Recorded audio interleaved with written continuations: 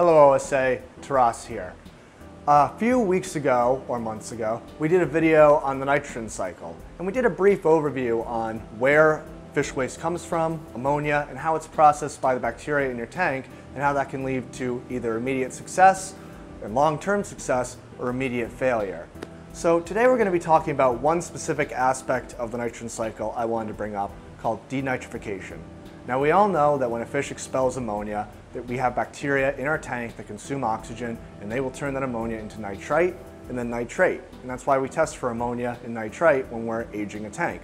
We're trying to get that end product nitrate to build up.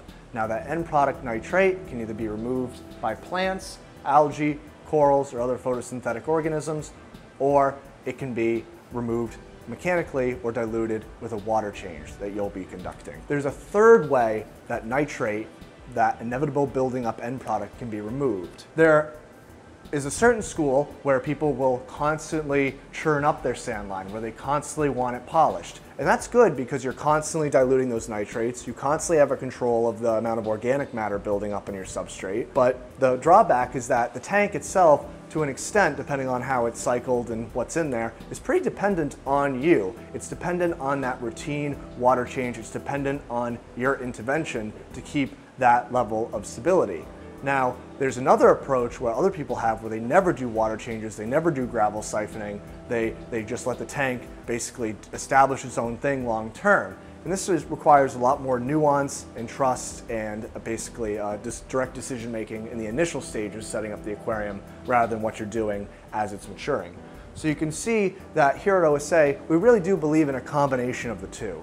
We believe in the front of the aquarium to be pristine. We want all that to be constantly gravel siphoned. We want all of that algae to be scraped. We want all of that organic load to be removed. But at the same time, the rear of the aquarium is where we allow a little bit more nature to do its thing. You can see here that the back part of our polydarium here has lots of woody organic matter at the surface that aesthetically would not be acceptable at the front of the aquarium, but in the back it provides an important carbon source for all the different microbial activity which has been allowed to establish and stabilize, because this back part of the aquarium is relatively untouched. It receives some oxygen from the flow of the aquarium, but those bottom layers are actually allowed to go anoxic. And that's fine. As long as there's more nitrogen down there than there is carbon or any actual rotting food items, as long as there's just nitrogen building up down there, that nitrate, there are bacteria that in the absence of oxygen will denitrify. They'll take that nitrate and they'll zimmy-boom-bah it right into the atmosphere as nitrogen gas. And you'll actually see bubbling come out of your substrate from time to time.